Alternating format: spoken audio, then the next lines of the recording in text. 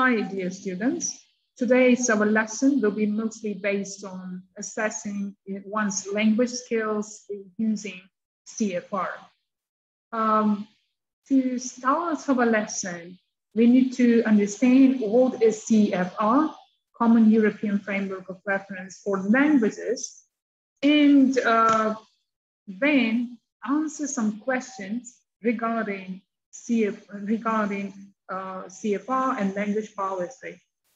So before entering the topic, there might emerge some questions like what do we actually do when we speak or write to each other? What enables us to act in this way? How much of this do we need to learn when we try to use a new language? How do we set our objectives and mark our progress along the path from total ignorance to effective mastery? How does language learning take place? What can we do to help ourselves, other people, to learn a language better?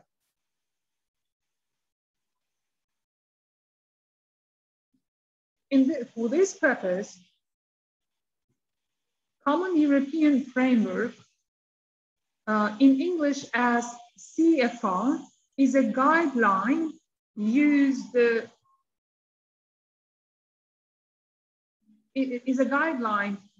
used to describe achievements of learners of foreign languages across Europe and increasingly in other countries. It was put together by Council of Europe as a main part of project Language Learning for European Citizenship between 1989 and 1996. Its main aim is to provide just a method of learning, teaching, and assessing which applies to all languages in Europe. In November 2001, a European Union Council resolution recommended using the CFR to set up systems of validation of language ability. The 6 reference levels are becoming widely accepted as the European standard for grading on individual language proficiency. Since its recognition in 2013 in Uzbekistan, Common European Framework of Reference for Languages, Learning, Teaching, Assessment has had wide-ranging impact on the teaching and learning of languages around the country. Ministry of Education, local education authorities, educational institutions, and state testing center, teachers associations, when it refers to foreign language learning, use CFR, and framework provides common basis in teaching, materials, design, test development, examinations, curriculum guidelines. In order to facilitate teaching, learning, and assessment, we need a way to specify what learners are able to do at certain levels. In many countries, there is general agreement that language learning can be organized into 3 levels: basic, beginner, intermediate, and advanced. CFR aims to establish standards based on those levels. So this document provides or just divides general competences into knowledge, skills, existential competences, which is considered to be very important to teach the language or learn language. CFR has 3 principal dimensions. They are language activities, the domains in which the language activities occur, the competences on which we draw when we engage in them. Language activities are considered to be reception, production, interaction, mediation. In any language, an individual receives the information through listening and reading. And every person produces that received information through written and spoken, in written and spoken forms. Interaction occurs in spoken and written forms. Also, mediation, which is translating and interpreting, is the main aim of a language while communicating. This language activities occur in educational, occupational, public, and personal spheres. So every individual has got his personal pursuits to talk, to communicate, and he has a society where he shares the information he has got. And every individual is engaged in some kind of job, and every individual is occupied with education, with learning and teaching activities. A language user can develop various degrees of competence in each of the stages, and to help describe them, CFR has provided a set of 6 common reference levels, which range between A1, A2, B1, B2, C1, and C2. Common reference levels in A1 is described when an individual can understand and use familiar everyday expressions and very basic phrases aimed at the satisfaction of needs of a concrete type. So a one-level learner can introduce himself or herself and others and can ask and answer questions about personal details such as where she lives, people who she knows, and things she has. A one-language learner can interact in a simple way, provided the other person talks slowly and clearly and is prepared to help.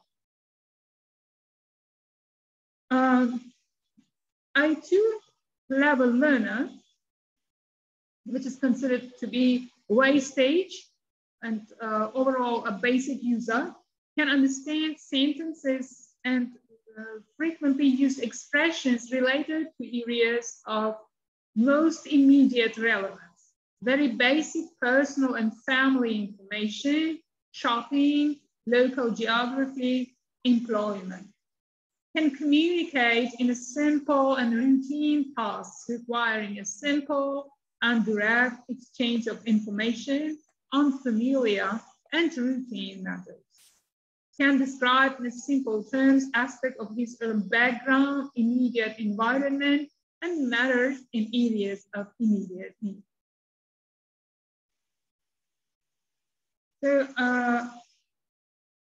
common reference levels B type in B1, which is considered to be an independent user, and B1 considered to be a threshold, B2 being one touch, expresses that users have independent capacity of using the language. In B1, learner can understand the main points of clear standard input on familiar matters regularly encountered in work, school, and leisure. Can deal with most situations likely to arise while traveling in an area where the language is spoken. Can produce simple, connected texts on topics that are familiar or of personal interest. Can describe experiences and events, dreams, hopes, and ambitions, and briefly give reasons and explanations for opinions and plans. B2 language learner, it is called one touch,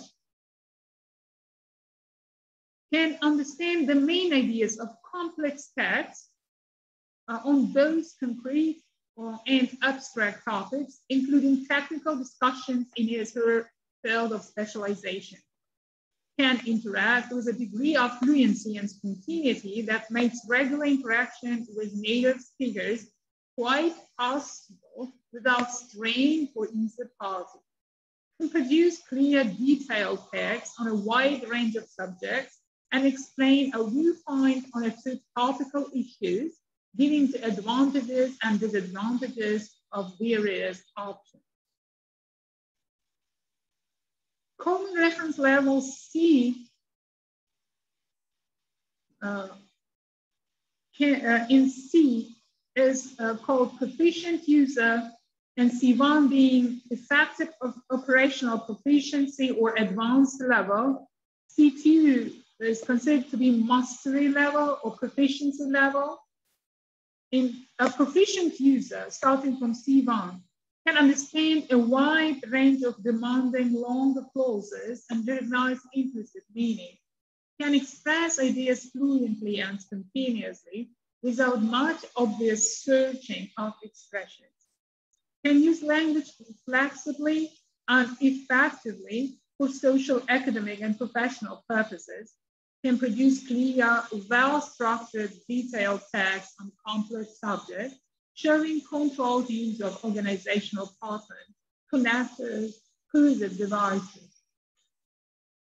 C2 level, which is considered to be proficiency level, mastery level, learners can understand with ease virtually everything heard or read, can summarize information from different spoken and written sources, reconstructing arguments and accounts in coherent presentation, can express himself or herself spontaneously, very fluently and precisely, differentiating finer shades of meaning, even in most complex situations. These levels, 6 specific levels, describe what learners can do as depicted in common European framework. Common reference levels in globe scale, as you see, range from A1 to C2. For each level, the full CEF document complements this by describing in depth competencies necessary for effective communication, skills and knowledge related to language learning competencies, situations, people, place, time, organization, and context, study, work, social tourism, in which communication takes place. The global scale is based on a set of statements that describe what learner can do. The can-do statements are always positive, and they describe what a learner is able to do and not what a learner cannot do or does wrong. This helps all learners, even those at the lowest level, see what that learning has value and that they can attain language goals. So, what is CFR is not? CFR is not a curricular document. CFR is not a compulsory document. CFR is not a tool to be put into practice directly, and CFR is not a theorist document. What can CFR be? CFR is a common base to guide to practice, a descriptive document, starting point to develop new tools, a document to reflect.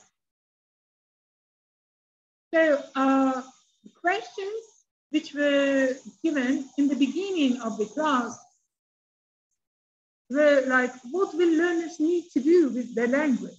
This question will be as a home task for you, and I hope that you will be able to answer this question. This is the end of today's class. Thank you for joining and attending. Goodbye.